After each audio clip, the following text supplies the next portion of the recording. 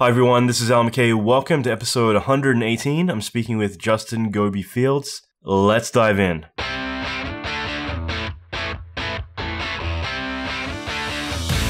Welcome to the Alan McKay Podcast. Alan is an Emmy Award-winning visual effects artist and mentor to many leading industry experts. Listen in as Alan talks with other industry leaders in film, video games, and visual effects about their experience, lessons, and methodology. Alan will teach you pivotal advice to fast-track your career, better your skills, and reach your ultimate dream job. Check out the latest episodes on alanmckay.com.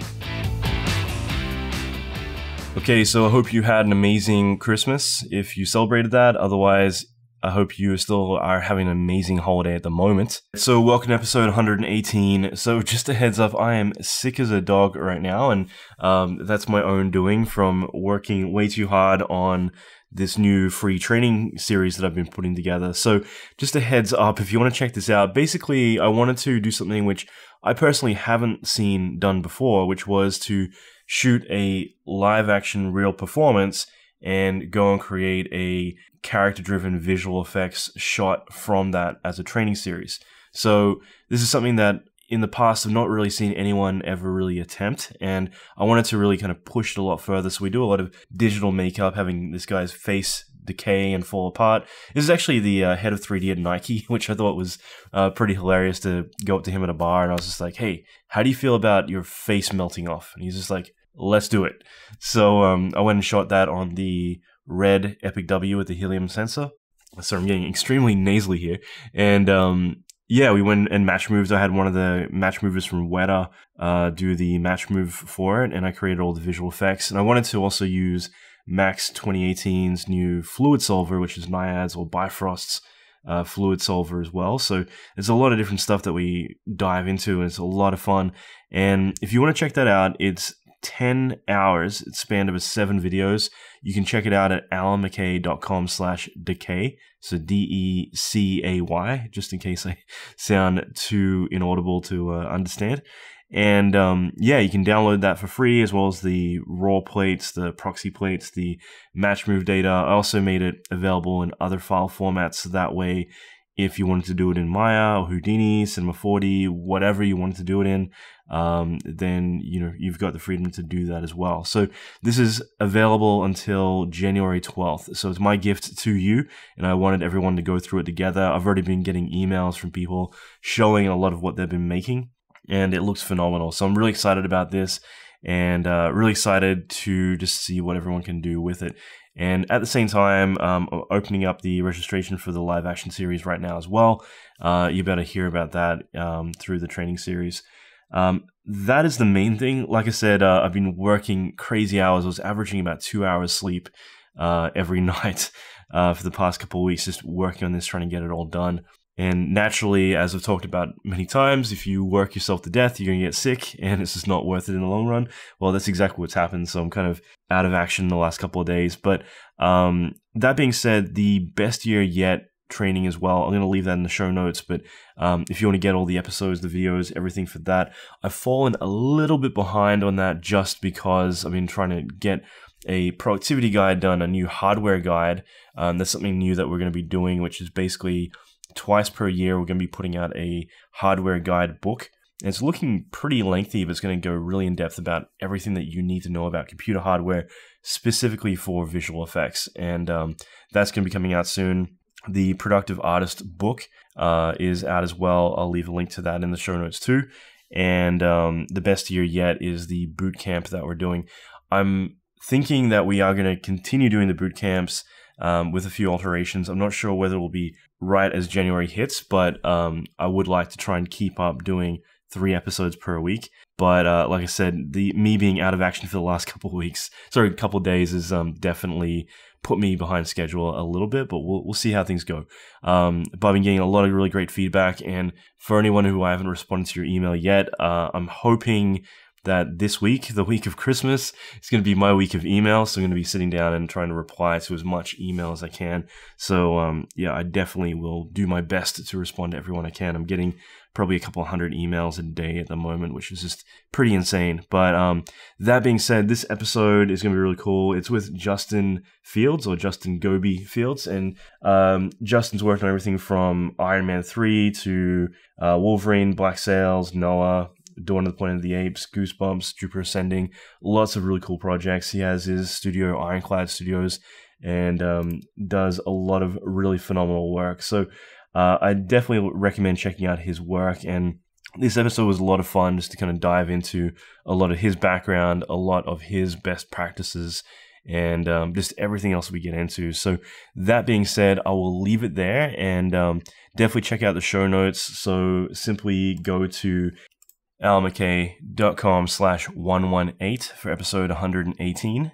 And you'll be able to check out the show notes, check out links to Justin Goby Fields' websites and his social media, as well as get access to the Best Year Yet bootcamp that we're running. Again, all of this stuff is free, the Productive Artist. And on top of that, it'll leave a link to the new live action visual effects training course that I've put out for free. But obviously that again is just almckay.com/decay, DECAY, if you want to check it out as well. All right, so I will leave it there. Let's dive into this episode. Just to start out, I mean, as I just mentioned before, I'd love to kind of chat a little bit about how you got started. I mean, did you always want to be an artist when you grew up, or is it something you kind of fell into along the way? I always wanted to be an artist of some sort. My mother was a artist. She used to do a lot of watercolor and silk screening type paintings, which was always really cool to see. Yeah. And then, just growing up, I was just nuts over comic books, and I really, really wanted to be a comic book artist for the longest time. I remember my high school art teacher just being fed up because all I wanted to do was comic book and sci-fi, and he would desperately try to get me to try other things. And when I was in high school, I was just obsessed. That's all I wanted to do. You're like, he's like, have you seen Picasso? And it's like, have you seen McFarlane and all these other people? Yeah. It's like, have you seen Jim Lee and Mark Silvestri? This is what I want to do. Yeah. Actually, I just interviewed Bay Rate, who he was one of the original guys who created Golem at Weta, one of the first 30 employees at Weta. And oh, wow. Yeah, he got his big break working for McFarlane on a few comics, and now what he's doing is actually trying to do virtual reality comics, which I thought was pretty awesome. Oh, neat. Yeah, so I'm kind of interested to see how that all works, but it sounds pretty cool. Yeah, so that's really cool. I mean, and for you, I guess, like, how did you kind of discover 3D and, kind of dive into all of that? Was it just kind of like a linear thing from, because I did the same thing. I came from being obsessed with comics. I was one of the people in my school who was like, just all we did is draw all day long. And then, just with the computer, I was like, shit, I can't draw these shiny Silicon Graphics looking things. How do they do that? So that was kind of my evolution. But for you, like, how did you kind of discover 3D and kind of start pursuing that as a career?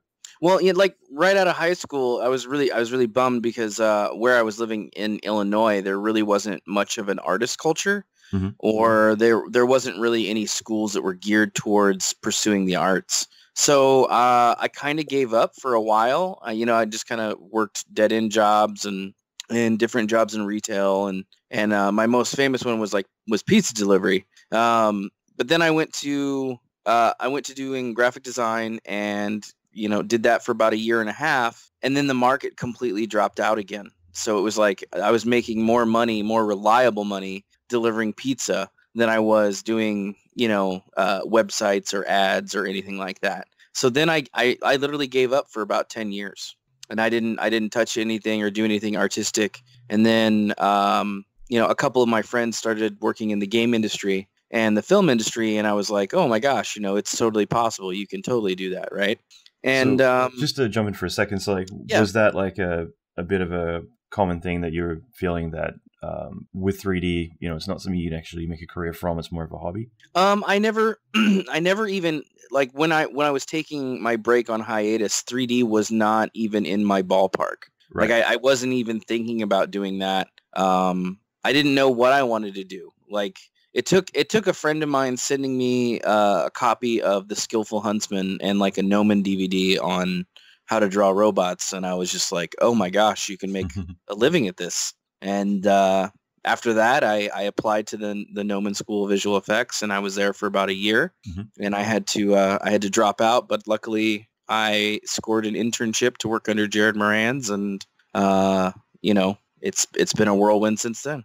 That's cool. So how did you score the internship? Again, like I'm always thinking about people who they're trying to connect the dots of, hey, I love drawing and I could never see a career in this because, I just interviewed actually my fiance the other day who's also a designer. And, one of the big things we talked about was the fact that her whole life growing up, she would always get her parents saying, get a real job. And so it was kind of brainwashed into her that art is not a career. And so for you, how did you initially score the internship there? Honestly, it was more about, so when I went to Gnomon, I was a lot older, right? I was a lot older than my fellow students. It felt like this was my last chance because I was in my, 30s and trying to go back to school at that age. It felt really strange and weird to me.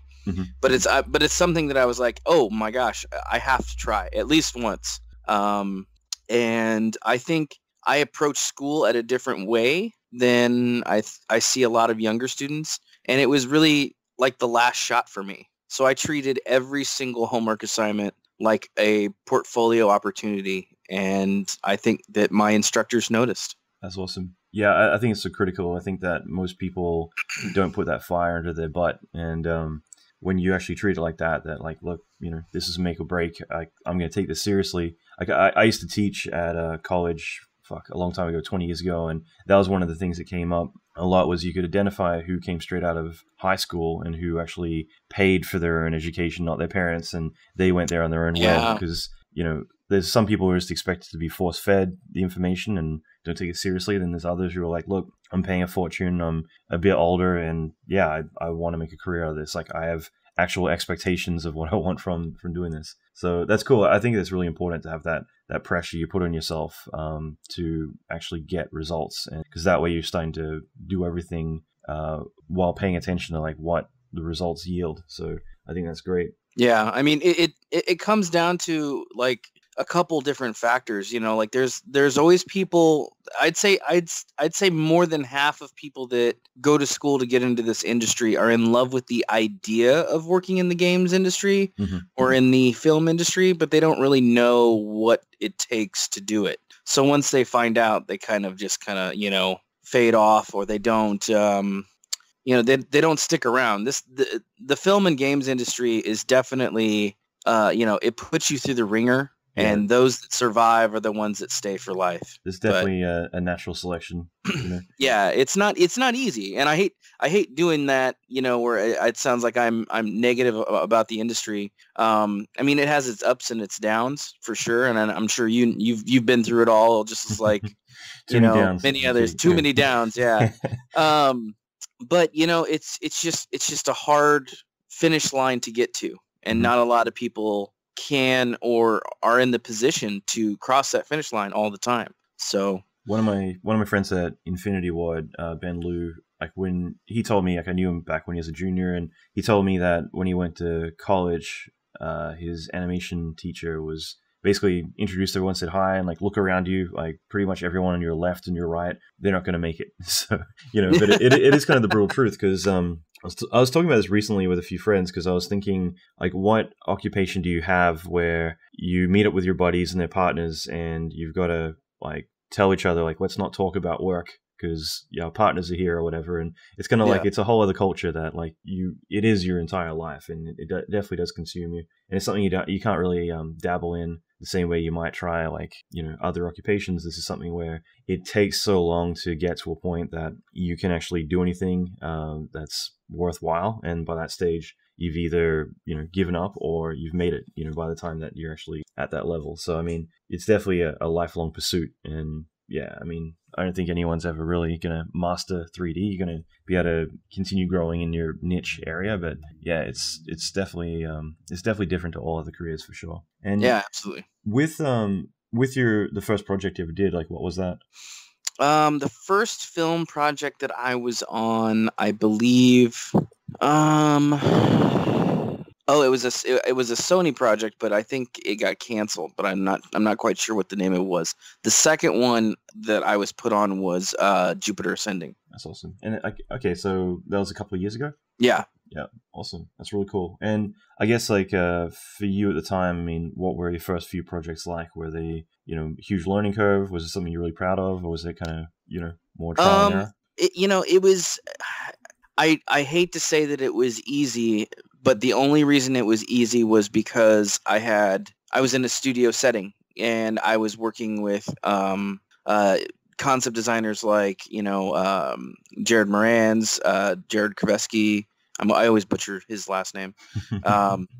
And like Kelton Cram and a few other guys that were just really good. Luca Numalato. We both got into the studio at the same time, and we were both from Gnomon. We were literally taking the same classes, so we got cool. Offered internships at the same time. I think he was before me, but no, it was being around those guys and learning from them was one of the hardest moments in my life because of the learning curve that I had in front of me. But it was also one of the best times because it kind of felt like there was a little bit of a studio family, and then it's like things changed at work and it wasn't there anymore, and it was just like it felt like it was time to go. Right. And a few of the other artists that were there had left, and I'd kind of learned under them. So when they weren't around, I just wanted to follow them around. So essentially, I went freelance and never looked back. That's cool. That's really awesome. And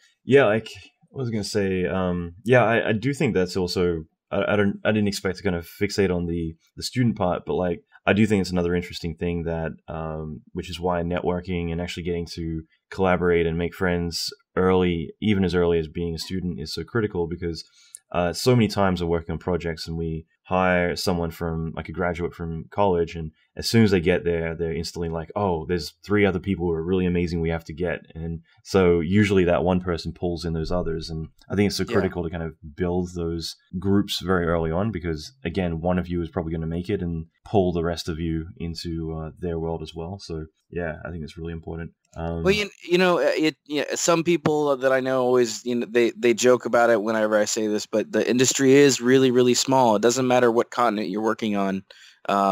People listen, people pay attention, how you treat other people. So it's just like you have to put your best foot forward at all times and make sure that you're doing what's right, because word gets around.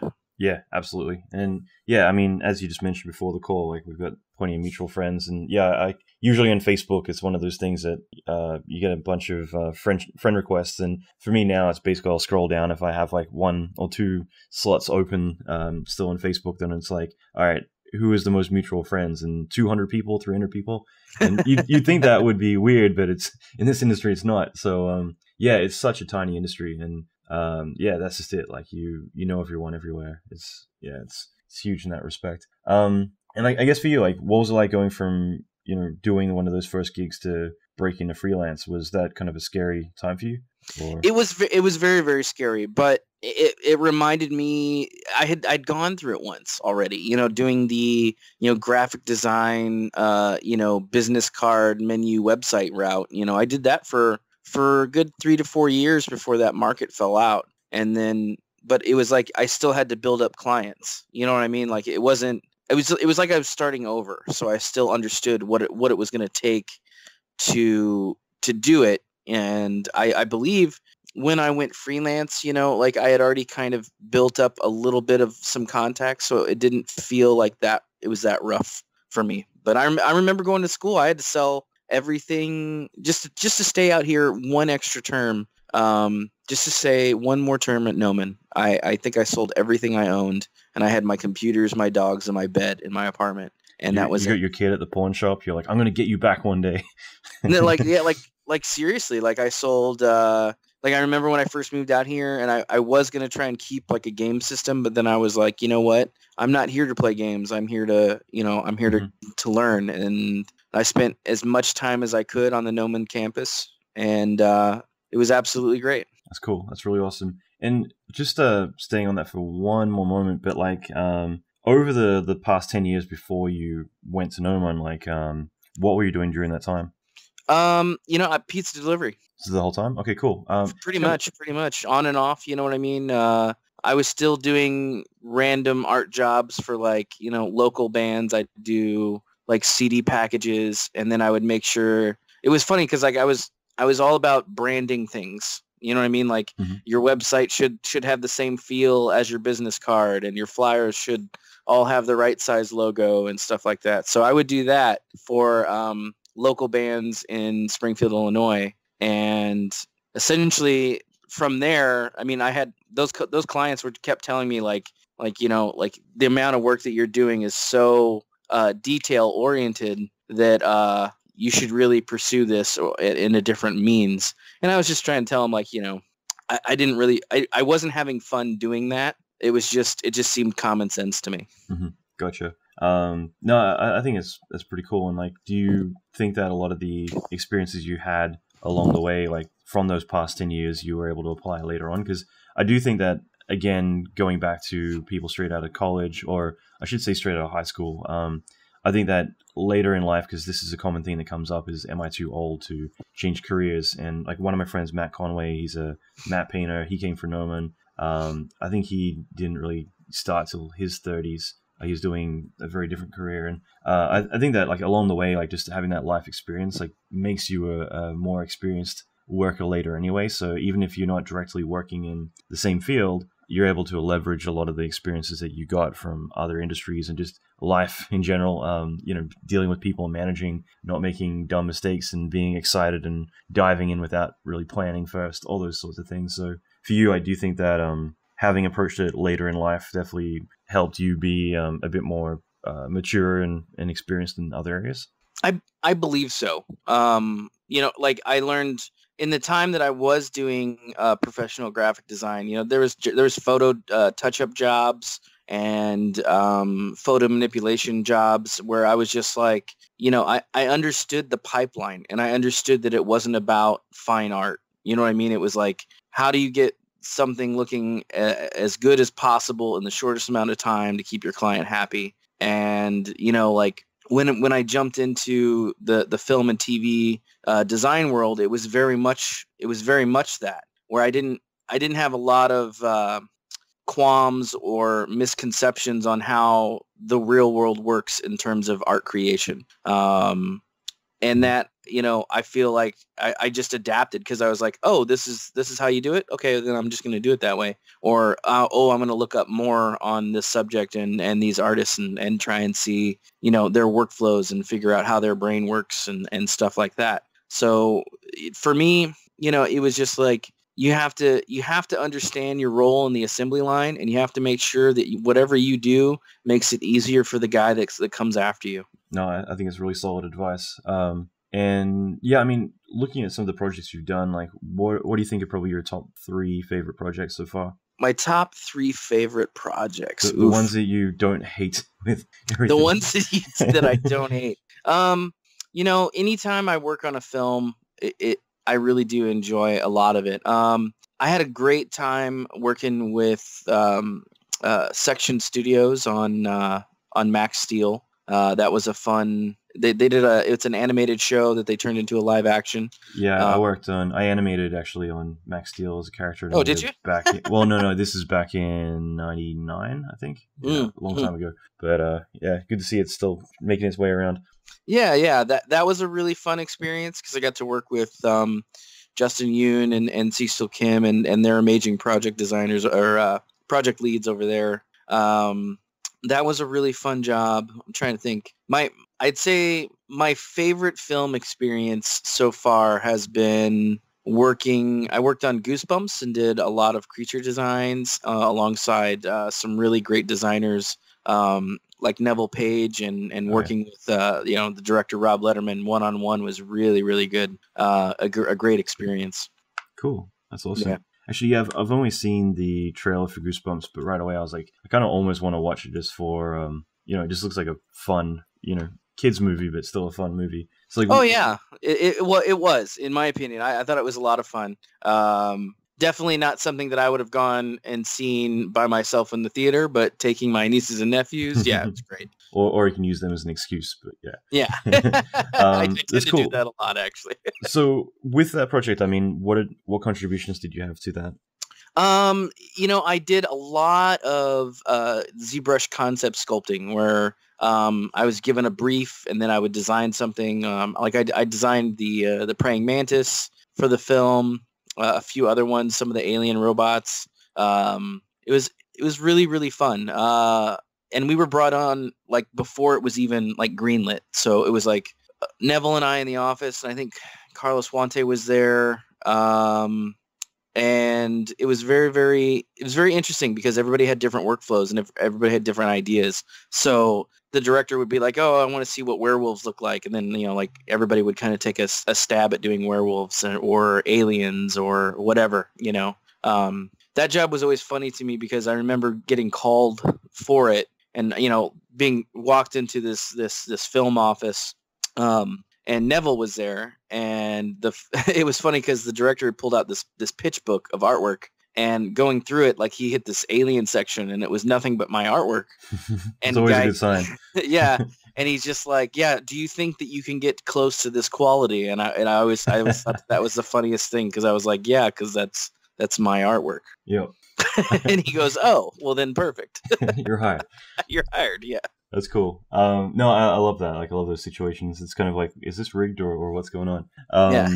So, and again, like coming in from like the start of a project, because I think again, it's I always love going on at the end of projects just because I love just doing OT and making a bunch of money and getting, all the decisions at that point cannot be messed around with for months and months and months on end. But at the same time, I love being at the start of a project too, because you have that creative input. I just hate being stuck in the limbo where it's like, oh, we got a year to deliver, so let's just, extend every deadline and just kind of continue to play without really having any direction because we don't need it yet. And for you though, like at the very beginning, what was it like having that, I would assume more creative say and more input on a lot of the creatures and a lot of what's going on? Like, what was that like?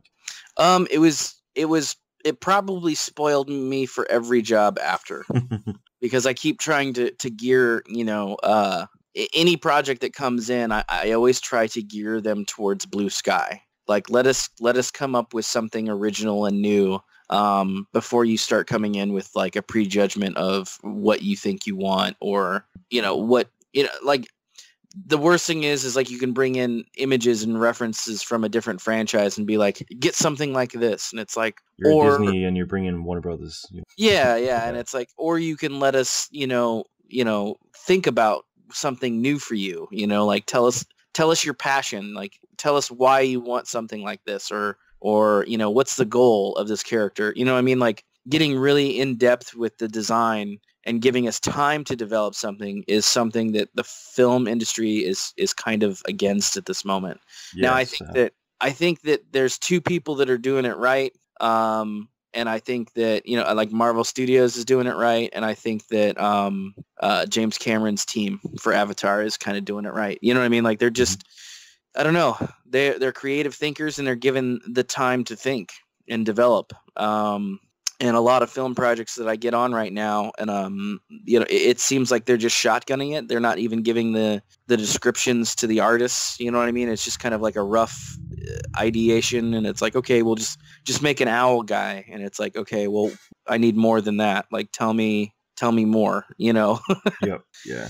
I actually just got given a piece of art a couple weeks back, and it's like 300 by 300 or something like ridiculously small. And it's like, go recreate that. And it's actually like a big environment. It's like, go recreate that, but make it photoreal. And it's like, I can't even see what I'm looking at. Can you give me something better? But I mean, that's just it. Like, I feel like that's a metaphor for a lot of the input you get on bigger projects. Is just like, let's be as vague as we can be, but then I'll be as picky as I can be as it starts to kind of surface, I guess. But yeah, I mean, it's kind of interesting. You're right. Like, it's also when you find the right people that you enjoy working with that you have that really kind of fluent communication back and forth. because there's some directors that I've worked with that I need like a translator just because there'll be 3 people in the room and for whatever reason I cannot understand anything they're saying, but someone else does. But then you get those people that you just mesh really well. And when you find those people that you almost all know each other, like what each other wants before a word goes out of your mouth. And those are the sorts of people that you want to work with over and over and over. Absolutely. It's cool. And just talking about a few of your projects, because again, like you've done a lot of really awesome stuff. So let's say in regards to like League of Legends, like what were the contributions you had for that? League of Legends contacted me to do some ideation or variations to make some of their characters a little bit more photoreal for certain tournament things or in marketing things. That was always pretty fun. I got to do my versions of like I think one of the characters' names is Zed, and then there's an insect guy that I can't pronounce his name very well. But I got to do really cool pieces like that, and it was always a pleasure working with Riot on that stuff. Yeah, but it's definitely a lot more stylized than I'm used to. And they're very protective about their style for sure. But it was a lot of fun, and I have a lot of good friends that work over there, and it's always fun to go over there and see what they're doing and how they're creating and essentially just seeing all the magic that they get to work with every day. It's kind of neat. That's cool. Was that on site? Mm-hmm. Cool. Did they make you have to get a high score for that one? Yes. I had a tour of their studio a few years back, and like we were chatting about some of the big things that they're doing, and that was like the one thing though. They're like, look, HR is really serious about this, so you're going to need to get a certain score. And I'm like, I'll just get my fiance to do it because, she used to play that game. I'm like, she'll get the high score. I'll just give her my account login.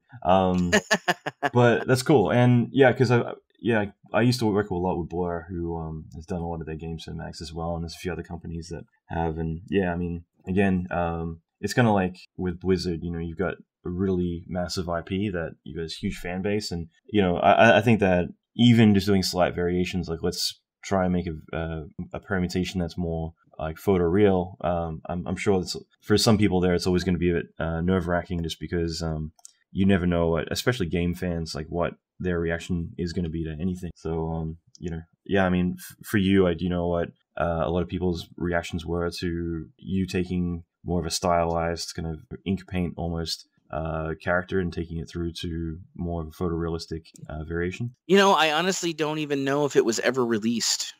Right. Gotcha. Yeah, I don't know. I've shown it to a couple people, and they've seemed like they enjoyed it. You know what I mean? They liked my versions of it, but I never got clearance to actually show or share those. So that's one of those things where I'm still trying to find out what they use the stuff for, and they do that quite often, where they just do a huge run of artists just to see what we come up with, and then they might either get inspired to do an expansion pack or new costume sets or something like that, or take it in a different way. So it's always kind of neat. That's cool. And what about the Division?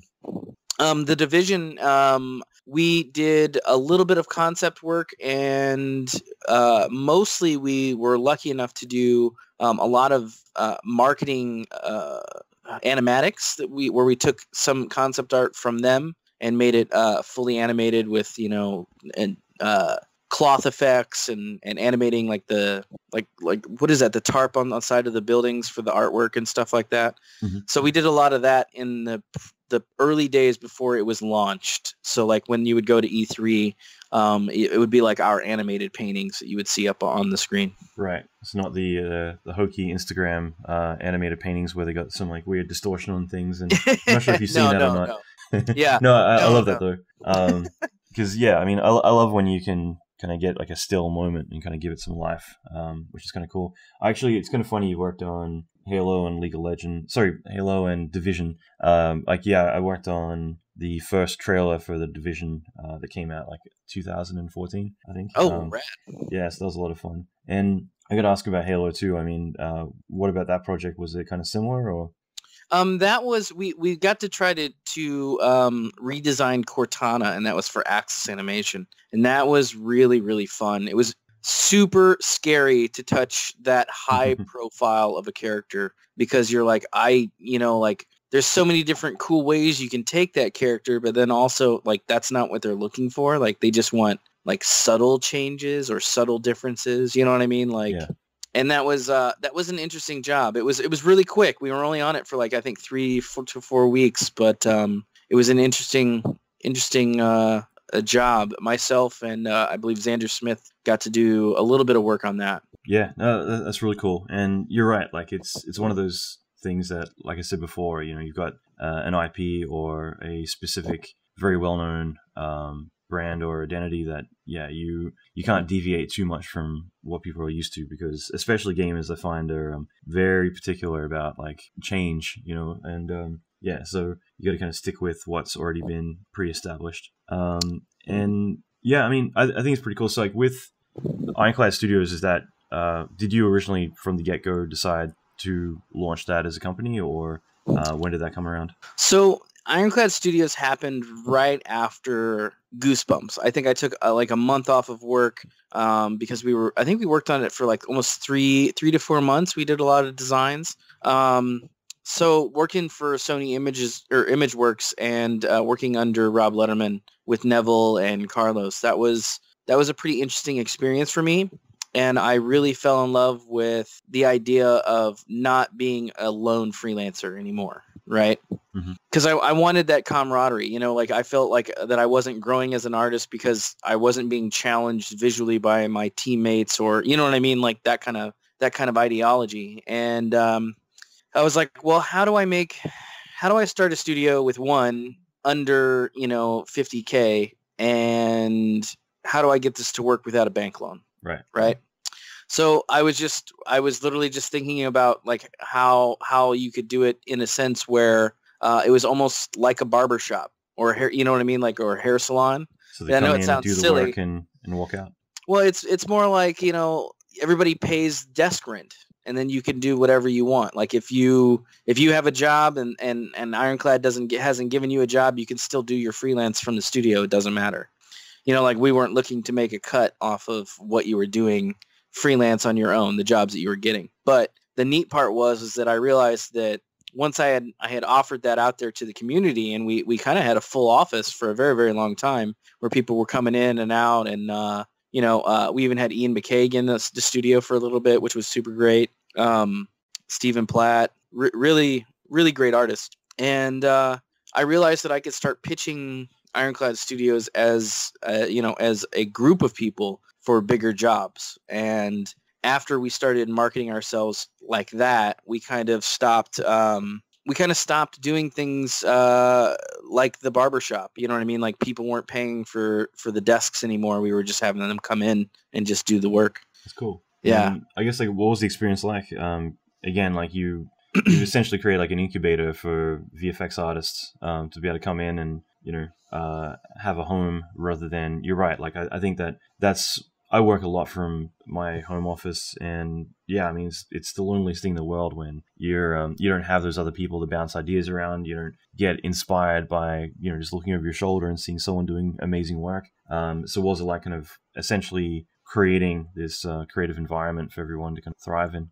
Well, I think it's a big uphill battle because we're dealing with things where, I mean, we're getting work in, but we're not getting the kind of work that we want in on a regular basis. So it's kind of in a neat way forced us to start doing other things that were out of our comfort zone. When we first started, we just wanted to do visual development for film and TV and games. Mm-hmm. And we started doing a lot of that. And then I think randomly we got a few matte painting jobs in, and we really took to that. And we were like, oh, cool. And then we saw our work in shows and stuff like that. And that was kind of neat. And then we got some kind of random jobs in VR where we got to work and do from scratch this Batman animated feature, which was really neat. But we get to do that all in VR while working with Otoy. And then like ever since we did that job, we've done several others and mobile games. We've worked with Spill Games on Valerian, and it's really neat because we're taking the company into not just a visual development company, but this year we're definitely rebranding ourselves to be an asset house where it's it's an art outsourcing center is essentially what we're going for. That's cool. And yeah, that's what I was gonna say. Like, do you think that along the way, just by doing all these different things, after all, you kind of organically start to niche yourself into like, oh shit, when did we become, let's say, an art outsourcing studio or however it is? Because I always find that like the more you are trying and doing different things, after a while, it's like, wait a minute, like all we get is these sorts of jobs now, and we kind of like established ourselves as this is our name and this is what we do now. So yeah, for you, was that a pretty natural progression just to kind of fall more into that category of like, now this is the type of work we do, and all the studios keep coming back for us to create a lot of, let's say, their assets, things like that? Yeah, I mean, the strange part is like, especially when it comes to film, is that it's, we get a lot of pitch work, and then a lot of the projects don't go anywhere. So it kind of hurts us in that regard, where we can't show, stuff that we slaved over for 6 months, and then, we find out the film isn't going anywhere and that we can't release the artwork. You know what I mean? So, yeah. To kind of combat that, we took a look at the mobile games world, and, now we're getting into that as well. So I think that it's kind of a mixed bag, because it seems like it's a small industry once you're in it, and it's hard to keep the same clients coming in, because the same clients only have one project a year to come back to you with. Right. So I think that it's more about, for us, was the learning curve of how do we make sure that we have enough work all year round to sustain ourselves. And I think that that's why we have, we've taken a look at the mobile games market, and we've done a few things in it, and we enjoyed our time in it, but it wasn't our projects, and it wasn't us developing it. And that's the new section in which we are going down, as well as keeping true to doing art outsourcing this year, is doing a lot of the mobile games development stuff in-house, where we're going to be releasing our own games and stuff like that, which is really, really exciting for me, because I've been working on a few IP ideas over the last 3 years, and it's just neat to talk to the team and be like, yeah, I have this ready to go. Why don't we work on 2 or 3 games and then try and do these? And everyone, the resounding office is like, yes, let's do it. And I'm like, okay, well, that's a lot of pressure. Crap. But I got to do it now. So it's out there now. You're accountable. Yeah. Cool. And I just got to ask about these 3, because they sound awesome. But like, what were your contributions to Iron Man 3, and what were some of the challenges on that? Iron Man 3, I worked with Ash Thorpe on I know that hack. No, I'm just kidding. We worked on some end title credit designs and some ideations, and I did a few paintings. I didn't really do any design work. The design work was already done by the excellent team at Marvel, but it was really, really fun to get an opportunity to paint up an Iron Man image and then discuss it in-house at, I think that was for Imaginary Forces. But we ended up not getting the job, but I really loved Ash's pitch. That was a really fun, cool-looking end title credit sequence. I did 1 or 2 sequences myself, and then like a big painting for it. But that was really fun. I really, really enjoyed doing that. There's something about painting the Marvel characters that's just always a blast. Yeah, it makes you go back to being a kid again. Oh, absolutely. That's cool. Yeah, I've had Ash on the podcast a few times.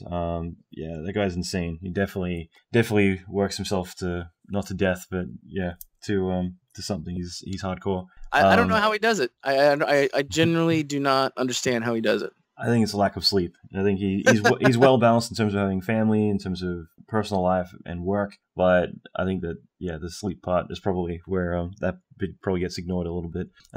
So what about Wolverine? Again, because, these are some like really amazing IPs that I think everyone gets excited about if they had the opportunity to be on it. So like for you, what were some of the big challenges on that project? For that one, we did. I'm trying to remember the characters in that. Oh, okay, yeah.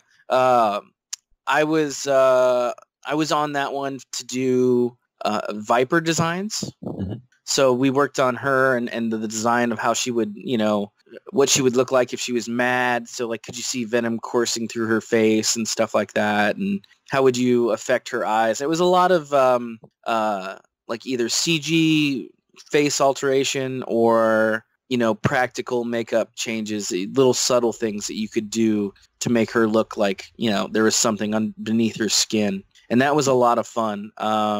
We got to do that for quite a while. I think we did like maybe 5 or 6 iterations on that before they chose something. But I remember that one because I was really bummed. I was really hoping to move on to the Silver Samurai, but I didn't get a chance to do anything for the Silver Samurai.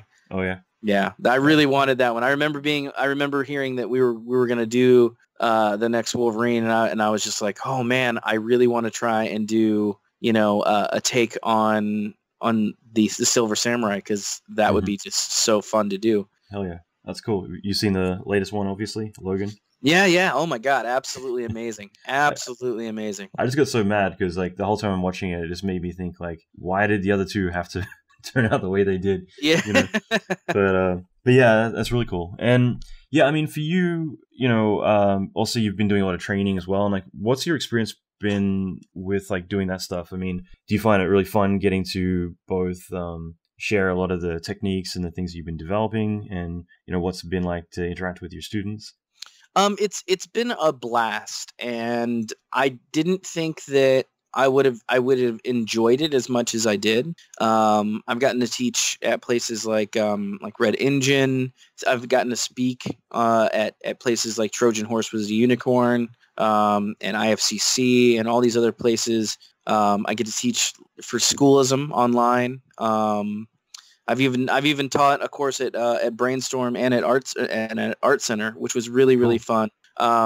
It's one of those things where I never knew that I would really like it, but I ended up absolutely loving it. And the nice thing is, for us as instructors, I feel like it reaffirms what you already know, and it just makes you really need to know your stuff, because you're passing on that information. And the worst thing you could do is give out false information. So I try to be as real as possible with my students and give them, I think, the advice that they need to hear. Mm-hmm. No, that's good. Which is nice. Yeah. It's really cool. And yeah, you're absolutely right about that. I think that in a way, having to teach and kind of regurgitate that information, and it helps you solidify it more in your brain, because I think intuitively there's a lot of things that we do that we just do because we know it's right. But when you actually need to communicate that to others, whether it's supervising or whether it's training, that's when you need to actually kind of more consolidate it and organize things in your brain, or I should say compartmentalize in your brain, so that way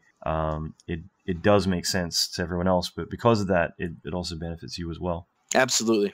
And finally, just a couple other things, but like, again, just talking about students and other people who want to learn and benefit from this, like, do you have any advice for artists, I guess, on how to stand out? Because again, like, I think it's one of the things, especially in, let's say, concept and matte painting, a few other different categories, especially, that there are a lot of people, there's a lot of noise out there, and for them to be able to go into the industry and actually get their big chance, I guess, to make it, it's pretty competitive. So I mean, for you, if you were to give any advice to people about how to kind of get their name out there or stand out or get noticed, like, what would that be?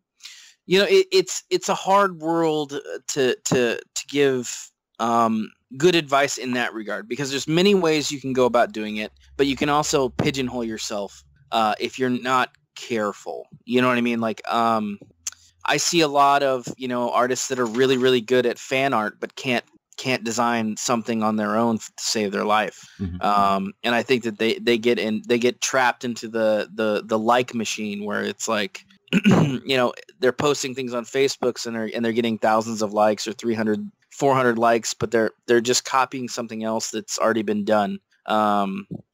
And it's I think that comes down also to a strange issue in the artist community now, where people don't know the difference between an illustrator and a concept artist. Right. Or illustrators are calling themselves concept artists, or vice versa. You know what I mean? And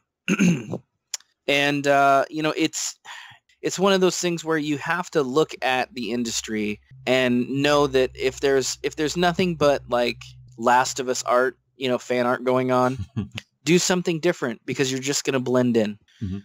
Or wait to do it later, or do it before the game comes out, or you know what I mean? Like, it's a tough call. I want to say that I personally, I like to see more original stuff get done. Like I love seeing Alex Konstad's work.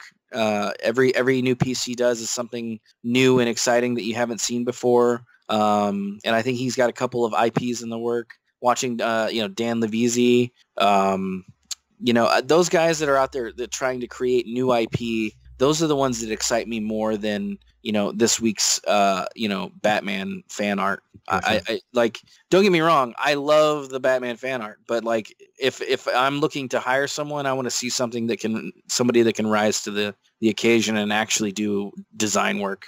Yeah, and actually create rather than I guess mirror. Emulate. Yeah, create, exactly. Not emulate. Yeah, that's cool. And I guess. Like one of the big things I also think is like discipline is a really critical thing, and we kind of talked about this a little bit at the beginning of the call. But like I think that a lot of people when they first get into the industry, they don't realize like how much work it is. And the most common thing I get from people is I wish I had more time. And for you, I mean, how do you manage all the things that you do? And do you have any advice for people who want to be more productive, or advice for them to be more focused and disciplined?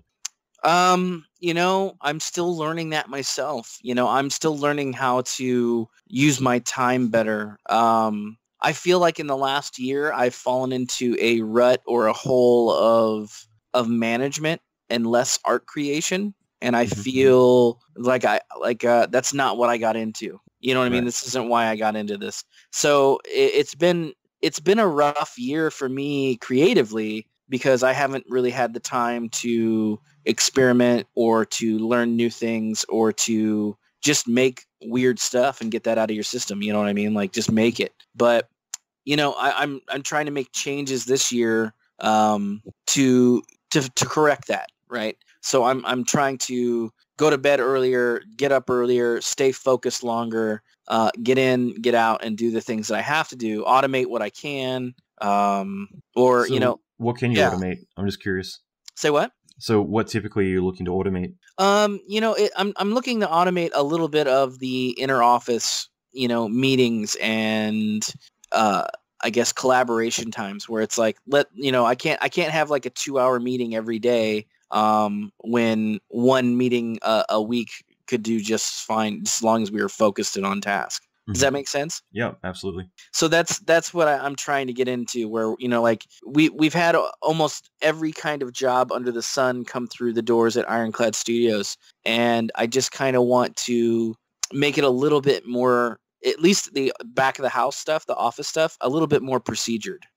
And cool. I'm trying to make sure that all of that gets done. And so yeah, it's interesting because I've never owned a studio. I've never ran a studio before now, but I've been doing that for the last 4 years with IronKlad, and everything's a lesson. Everything's a lesson. Yeah, that's absolutely. for sure. That's great, man. And finally, I guess like where can people go online to find you if they want to check out your work or reach out to you? I'm on ArtStation. You can look me up by Justin Goby Fields, or you can go to justinfields.com, or you can check out all of the work that we've done over the last couple of years at IronKlad Studios, and that's IronKlad Studios with a K, .com. Yeah. Great, man. Awesome. Well, thanks again for taking the time to do this. I think this has been awesome. Thanks for having me, man. It was great. All right, so I hope you enjoyed that episode. Again, thanks to Justin for taking time out to chat. I had a blast with this one. And again, if you want to check out the show notes, go to alanmckay.com/118 for episode 118. And we have a lot of really great information, links to everything, as well as quotes and other key insights, all from this episode. The show notes are really lengthy, so it's really cool. And lastly, if you want to check out the live action training, it's available till January 12th. Check it out now while you can. It's free, so sign up at alanmckay.com/decay, so DECAY. If you want to do me a huge favor, and it would make my Christmas, it would be just to share it around. If you want to just click the share button, and once you sign up for it, and share this on your Facebook or your Twitter or just with your buddies you're sitting next to, whatever. But I would love for everyone to be able to make the most of this training and get a lot from it. And this is a chance for you to really level up your skills for next year, as well as have a finished visual effects shot that you can put on your reel and showcase what you can do. So I think this is going to be really beneficial. I hope you enjoyed this episode. I will be back with episode 119, talking about doing a self-audit. In other words, really self-evaluating yourself in terms of figuring out a lot of your strengths and weaknesses within this year and just where you really excelled and where you can put more time into. This, I think, is a really important one just because we really dive deep into reflecting a little bit differently to what you might be used to on what worked and really kind of getting into the data of it. So I think this is going to be really cool. And I'll be back with episode 121. That's going to be with Sergio Paez, who's a director at Lucasfilm. And we get into a lot of other really awesome stuff too. Lots of cool episodes coming up. So that being said, I will leave it here. Check out the show notes, alanmckay.com/118, alanmckay.com/decay for the free training. And that's it for now. Rock on.